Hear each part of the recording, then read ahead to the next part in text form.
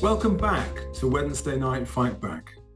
Now, tonight we're going to talk about whether we are headed for another banking crisis. We saw what happened in 2008, and it had massive effects on the world economy and on households and everyone else.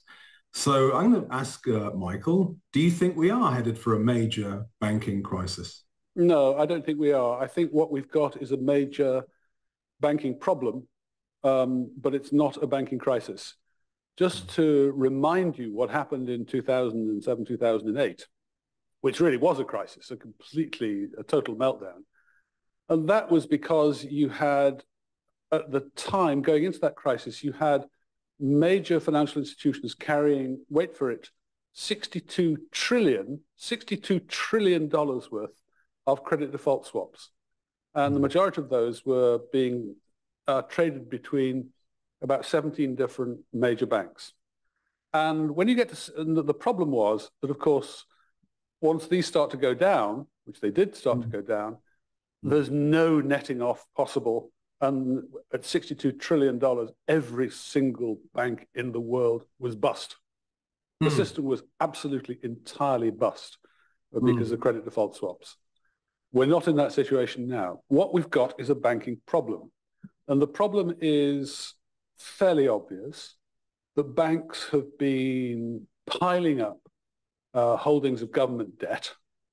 And these things are carrying maybe 0.5%, maybe 1%, maybe 1.5%.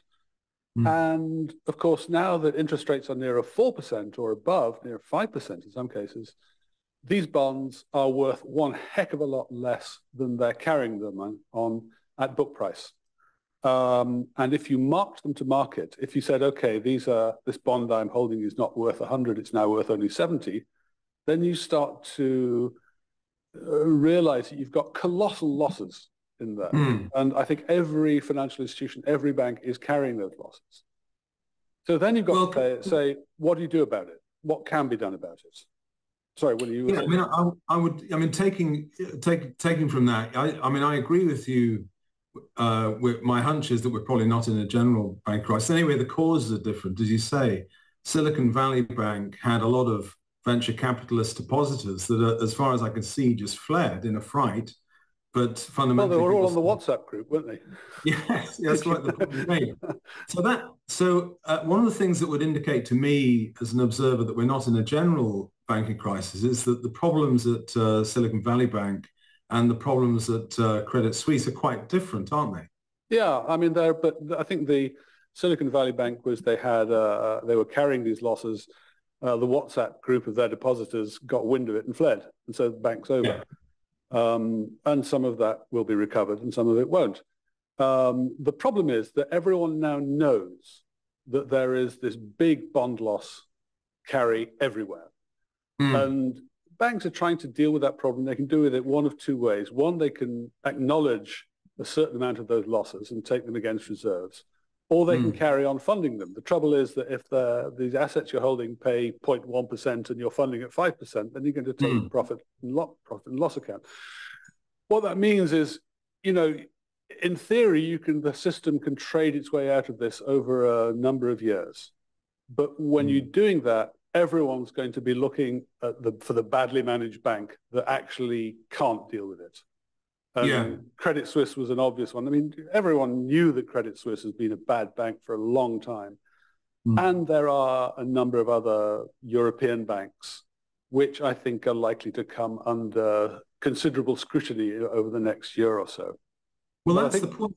You put a piece out, didn't you, about where the structural weaknesses lie? Is it in North America? Quite a few banks are in that category, and in Europe, in the Eurozone and elsewhere. And British banks came out not too bad.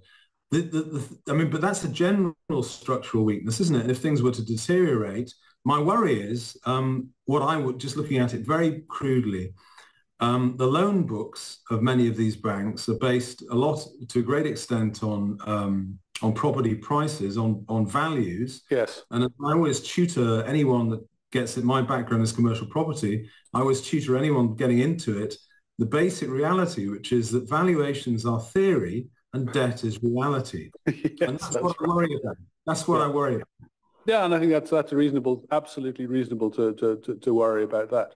The way in which banks are going to have to trade their way out of this is going to be restricting credit for years to come, probably for about the next 5 years. So within that, it's very bad news if you are the shareholder of a bank, and it's very bad news if you're a shareholder of their major customers. And that, of course, does include commercial property, yeah. No doubt. So this is the best case is that you get a long but safe crush on various credit-exposed sectors of the economy. But my worry is that we have an economy that's been addicted to debt, as we've written about, haven't we, in the SDP, the End of Indifference, and tightening credit, you worry that you end up in a doom loop, a general macroeconomic doom loop.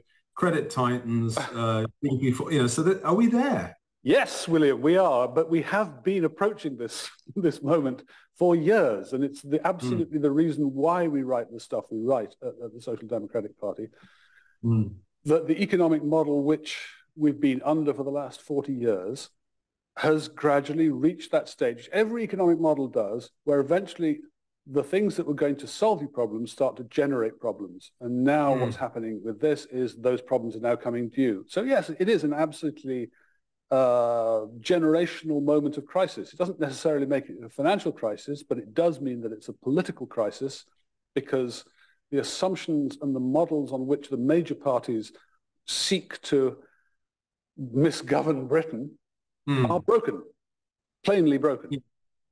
Which is why we need a new model, which is investment-led and productivity-led. And therefore savings-led as well.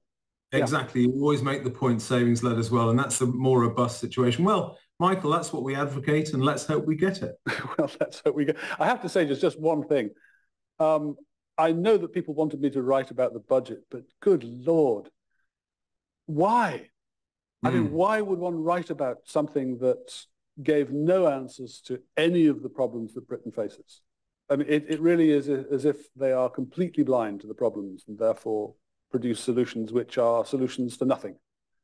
Well, the major comment I made on it was that there was virtually nothing, no addressing of the major economic problem of housing. Nothing substantial was said about it, or no tweak was made, no incentive offered to deal with the supply side. And it's, I agree, it was a new entity, actually. It really was. I sort of looked at it and thought, oh, God, I ought to write something. I just couldn't be bothered. What's the point? It's irrelevant to anything that's interesting and needing to be done in this economy. Anyway, should we leave it there for the time being, William? Thanks very much for your advice on that. Thank you. Okay, Cheers, Mike. Take care.